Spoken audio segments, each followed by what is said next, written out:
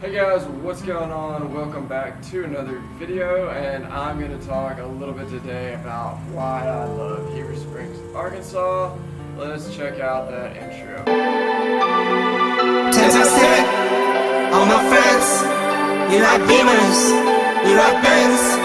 10 times 10, all my friends, this for real, till the end. Alright, so if you're not familiar with Heber, it is located in right on the tip of like central Arkansas and north central Arkansas. There's Gooseberry Lake and the Little Red River.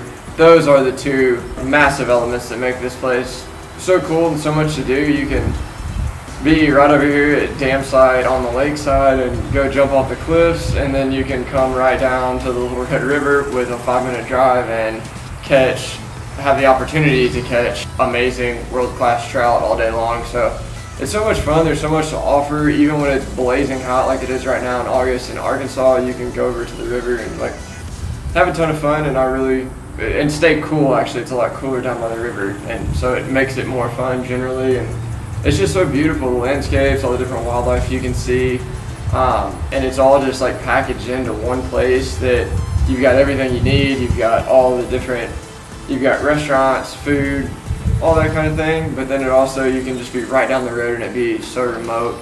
And I love that so much, and I don't know if anybody shared kind of why Heber is awesome to them on YouTube, so I'm going to go ahead and make a video about it. Let's go check out the river, check out the lake, and close this evening out, y'all.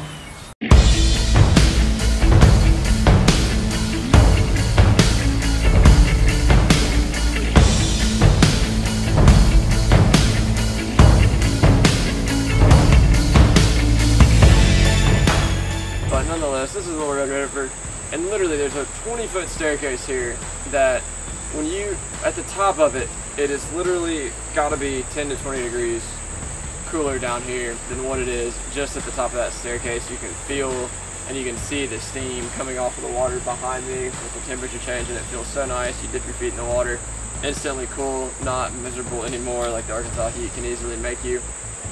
So I think I have said enough about the river. How about the lake?